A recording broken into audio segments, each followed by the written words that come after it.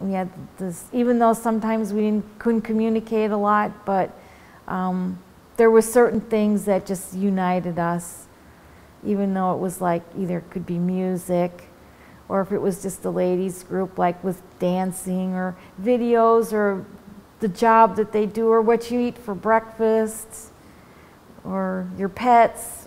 There was so many similarities. Mm-hmm. How about the spreading of Islam? How it must be?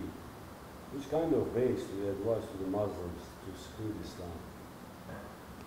Could you repeat the question, please? I mean, which kind of ways do you advise to the Muslims to spread Islam?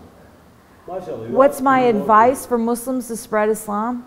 Well, yeah, what do you advise? Which kind of ways we have to, I mean, what we must to do? Okay, what Muslims... We must stay in the home, pray 5 times, and we close ourselves to home. Or okay. Because I'm like a convert, I still feel like sometimes like I'm an outsider looking in. And it should be the same thing as how I noticed Muslims. I noticed their good behavior. I didn't notice them in any other way except how they behaved very good, very polite, nice manners.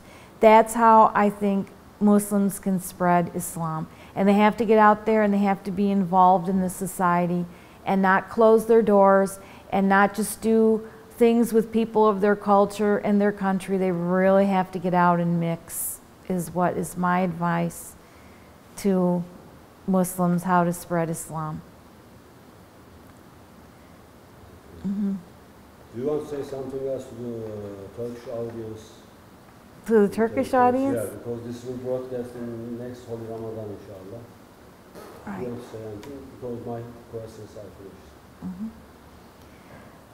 I would like to say to the people of Turkey, you have a wonderful, beautiful country. Keep doing what you're doing. And I love Turkey. I love the people. And I wish everyone there a very happy and blessed Ramadan.